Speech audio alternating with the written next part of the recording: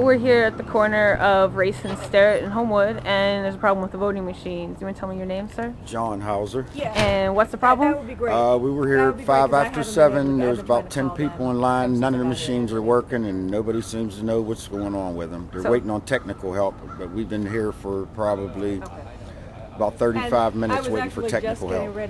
And are they letting people vote by provisional ballot, like by paper ballot? There are some paper ballots. Yeah, some people left because they had to go to work. And I guess they're going to come back, but they were saying once you sign in, you can't leave. Really? Yeah. About how many people would you say left? I'd say about 10 people left already. Wow.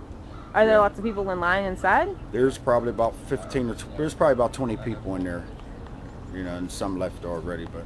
Do you know if we're going to wait? Did they call people already to come? They had called and they said technical help is on the way, so I guess we'll just have to wait it out. Thank you. What's your name? Ginger McKnight Shavers. Great. I'm an election advisor from New York.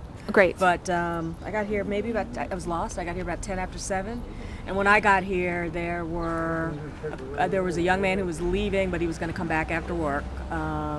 I was told that there were about 10 people who had already left but intending to come back. That there are evidently 3 voting machines inside, none of which are working.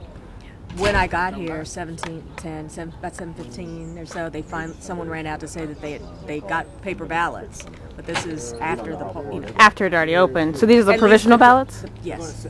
And then you said you already called the state? Who did you call? I called. I have a friend who works for the state, and he's working on he's doing some of the election stuff. Who said he was calling? He had a call and was going to call Harrisburg, follow up, and give me a call back. And when was that? How long ago? I just called him. Maybe it's in my phone. Probably about 10. He said in my. Oh yes. Okay. I apologize.